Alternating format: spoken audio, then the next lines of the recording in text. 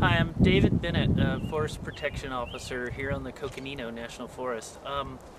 Our duties consist of responding to wildland fires that happen on the forest, as well as making public contacts while on patrol in the forest.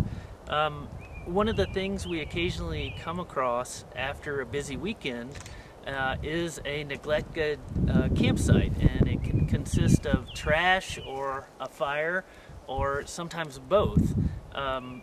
This one in particular, there's trash, as you can see, and a campfire that's been left essentially unattended. The people have departed the forest, and one of our main duties is to come and take care of these small unattended fires so they don't get out of the ring and cause other large fires. Here on the Coconino, our fire prevention patrol units typically will have a pickup truck and a small pump unit.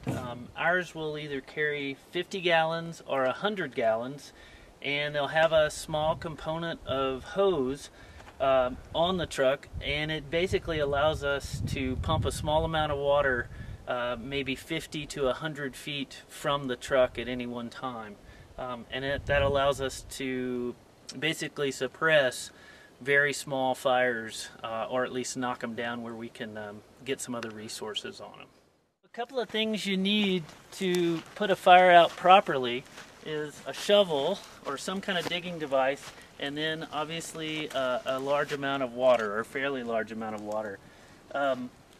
We try and convey to the public to bring extra water just for putting out their fire, beyond drinking water, beyond hand washing, things like that.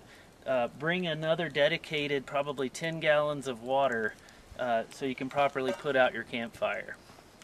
The key to it basically is water and stirring.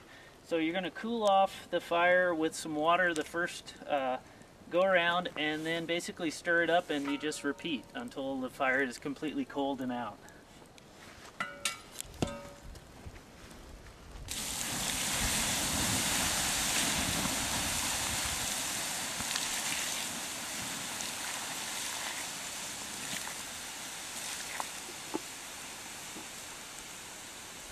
So let it steam for a little bit, and we'll stir it, and then we'll repeat the same process.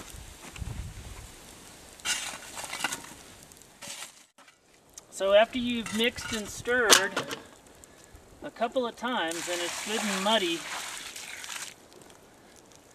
the last thing to do is actually check with your bare hand. And we call this cold trailing, but it's essentially just checking for heat with your hand. It's good to use the back of your hand just because the front of your hand is more sensitive.